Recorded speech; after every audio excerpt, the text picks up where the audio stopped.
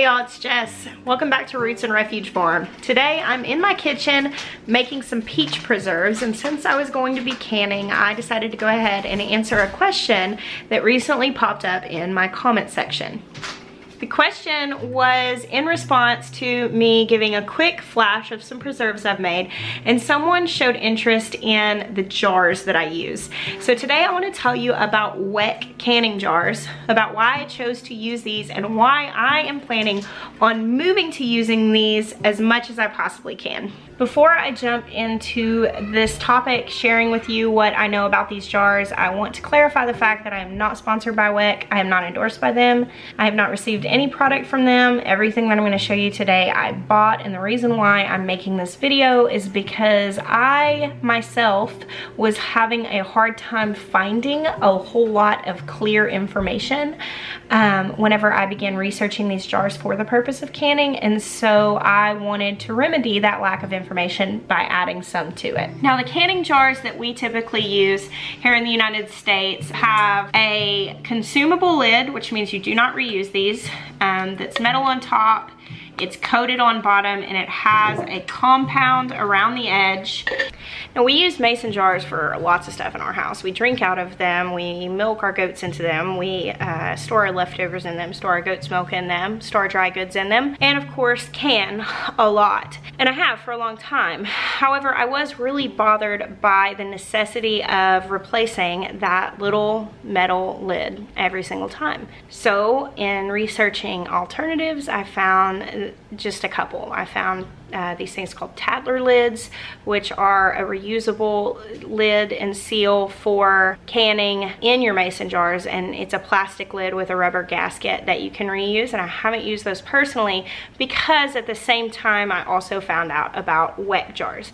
And the thing that I really liked about these was that your lid is glass, and so plastic is no part of the equation, which I preferred that because, I mean, they just figured out the dangers of BPA within the last 10 years. Up until that was what lined the bottom of canning jar lids. Now the plastic that lines the bottom of those lids doesn't have BPA in it, but it does have other things in it, and you know, you can't go wrong with glass. I liked the idea of using an all glass jar. In my research, I found that they were a thicker glass. I also liked that, and I found some conflicting things about whether or not you could reuse the little rubber gasket on these jars. So today I'm going to share with you what I found. I'm not going to advise you what to do because this is going to have to be a personal decision that an individual makes and is willing to take responsibility for. Because Weck jars for canning are not USDA approved. However, they are what is still most commonly used in places like the UK and Germany where these are made. And from what I understand in reading on different forums, please chime in if you live in any of these places because I would love to hear it from an individual rather than just reading it secondhand. But from what I understand, you know, ball canning jars are a lot harder to get in other countries, whereas Weck jars are kind of like the standard for canning.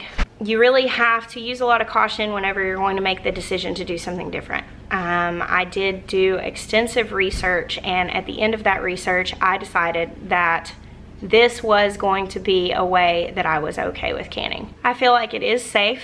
I made the decision after all of my research for myself that I was completely comfortable with canning in jars like this and with reusing the rubber gaskets. I read some conflicting information. Some literature, especially the websites that are geared towards the United States, said that these had to be replaced every time. However, I found through forums, I found some blogs where people had been using their rubber gaskets for many years and that they only replaced them when they became warped or began to dry rot, or if they were imperfect, if they got torn in any way, that would be when they would be replaced. And that makes sense to me, considering that rubber in so many areas is something that can be reused, it can be sanitized, and it doesn't lose its ability to do its job as a seal.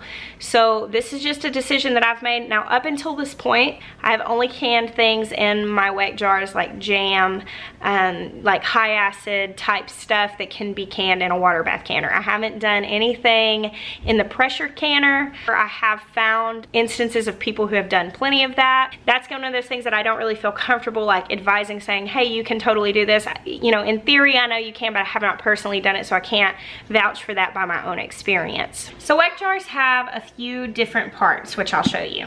First, we have the glass jar. These are in metric, so they are in liters instead of pints and quarts. However, anywhere that sells them also lists how many ounces they are. This is a 19.6 ounce jar. So what I do whenever I'm doing a recipe, I just add up, if the recipe is for like 6 quarts, I just add up how many ounces that is, and then just plan my jars accordingly based on the ounces. They come in all different shapes. There's this one, which is their mold jar line. There's this one, which is like their cylinder jar line, and they have a really beautiful line called tulip jars, which are real rounded around the bottoms and kind of flared at the top.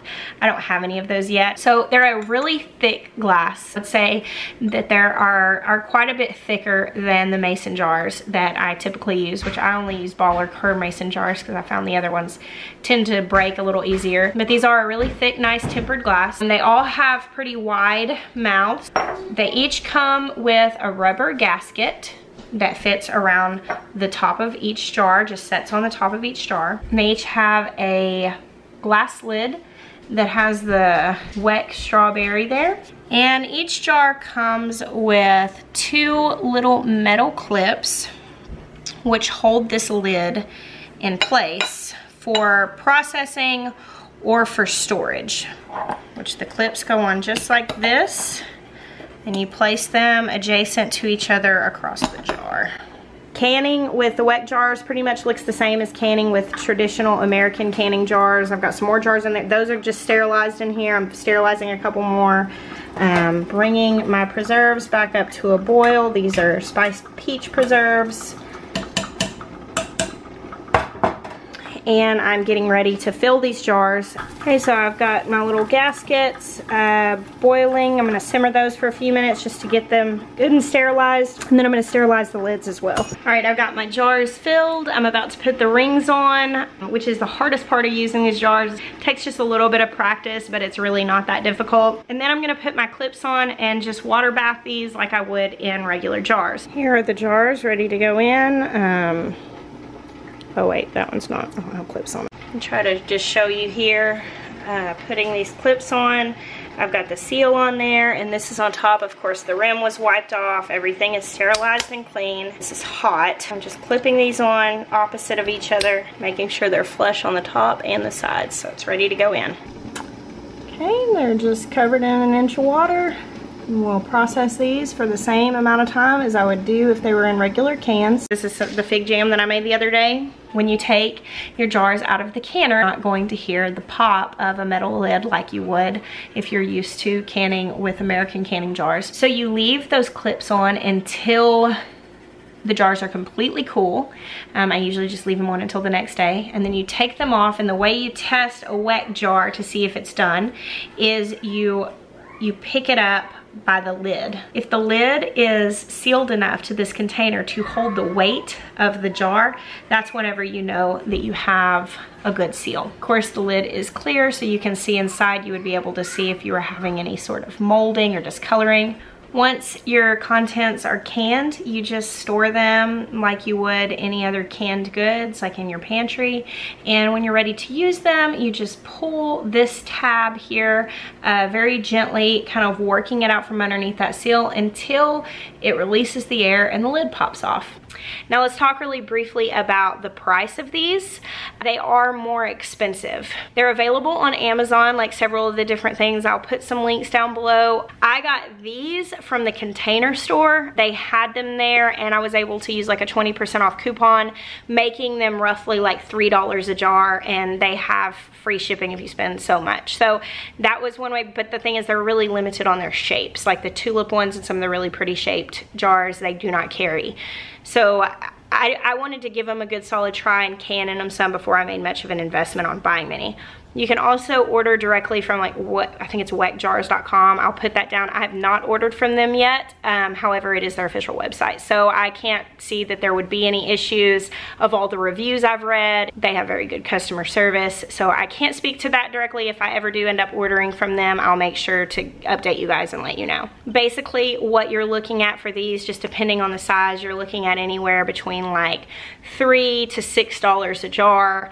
And you can buy replacement gaskets, you can buy replacement clips, you can buy replacement lids. All of the parts can be replaced very affordably. All of those parts are available on weckjars.com. So they are more expensive, but for me, which I know I always tell you guys I'm not a prepper. However, I do have some mindsets that I want to have the option to like be prepared if I so needed to. And so for me, I feel like I would like to have, you know, a sizable collection. I'll continue to use mason jars. They're significantly cheaper, especially for like giving as gifts. I give a lot of canned goods away as gifts for Christmas presents, and I'm not likely going to give away such expensive jars. So I will continue to use all of the mason jars that I have. I might give the Tatler lids a try, but I would like to have, you know, a pretty good collection of the Weck jars, just because it would be nice to have the option of canning without having to buy any consumable parts. So to sum up the pros of using the Weck jars, they're beautiful, the glass is really strong, and the biggest reason why I am interested in them is you can make the choice to reuse that rubber gasket, therefore eliminating the need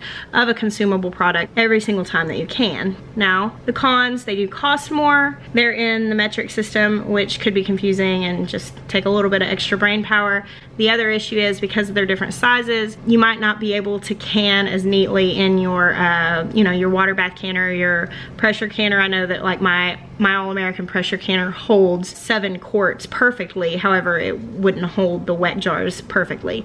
So you might have to do more rounds of canning with the same amount of food just because of the shape of the jars. The other downside is that those little pieces can kind of be hard to keep up with. I've got like a designated spot in one of my drawers for those little clips, because basically once something is canned, you don't need those clips anymore, so you've just got to keep up with them in the meantime. Overall, I really like them. I will not use them exclusively simply because I have so many mason jars and because it would cost a lot of money to go ahead and jump to a huge collection of Weck jars. However, I would like to add to my collection because I think that it just makes sound sense to have the option to continue canning without having to stockpile a ton of canning lids. With the Weck jars, I could just have some extra gaskets to account for aging or damaging, but I wouldn't have to have a new one every single time. So that's my take on things. These are all just my opinions, of which I just wanted to share to add a little bit of information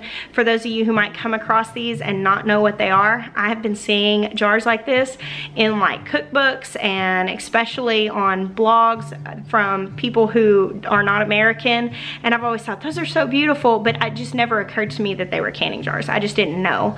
So when I started researching, I found conflicting information. Clearly I don't have like years of experience in using these to be able to offer you, but I did do pretty extensive research, enough to make my own decision, and I just wanted to be able to share that with you. I enjoy just exhausting what information is out and available to me when I'm trying to make a decision, and this was one of those things that isn't super commonly used. They are apparently a lot more popular now than they were even 5 years ago, but when you start searching for them, you find a lot of really cute stuff, but not a whole lot of super substantial information. So if you are in a country where Weck jars are the norm, please put your input down in the comments. I would love to hear from you. Or if this is something that you yourself have been using for a while, I'd love to hear from you too. Thank you guys so much for watching. I do hope this helps. I wish I had more information to offer, and I believe I will. I'm gonna continue using these and add to my collection as I can, but I will be sure to share that journey with you guys as I go. Thank you so much for watching. I bless you. Until next time.